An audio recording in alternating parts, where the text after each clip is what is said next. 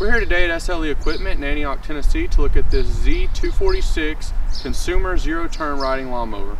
This mower is going to feature a 46-inch deck. It's going to be a 13-gauge steel. It's going to have 3 cast aluminum spindles which are serviceable, and they're going to be located here. You can flip up the floor pan in the middle to get to this one,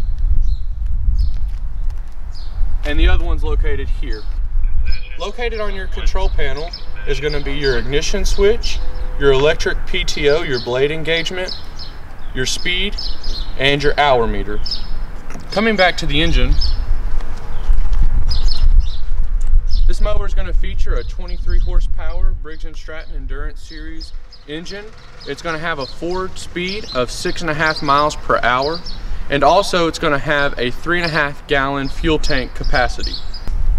Also, this is a reinforced stamp deck, so opposed to the just traditional stamp deck, there's going to be a piece of rubber that lines the bottom of the deck and it's bolted to the deck, gives you a little bit of extra protection.